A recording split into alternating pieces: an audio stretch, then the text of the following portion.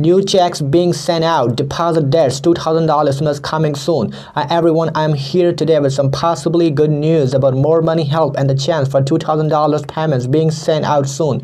As you probably know, over the past 2 times, Congress said yes to rounds of payments to help Americans with the bad effects on money. The first payment that went out were for $1,200 each person, while the second round gave $600 payments each. However, with prices for important things like food and gas getting higher and higher because of high rising costs, many people are still struggling with the money and asking the government to do a 4th round of payments to help with spending and help the money part. Now it seems the voices may be starting to be heard in the nation's capital. A few lawmakers, including some important senators, have recently said they agree more direct money help should happen. Just lately, 2 Democratic senators made a law that would give repeating payments of $2,000 each person to Americans until the situation is over. While the specific law has a hard time happening, it has gotten attention and helped start talking about more payments. In answer, a Republican senator who was a part of the past money help packages said he was open to looking at more targeted help but wanted to see how the money part was doing later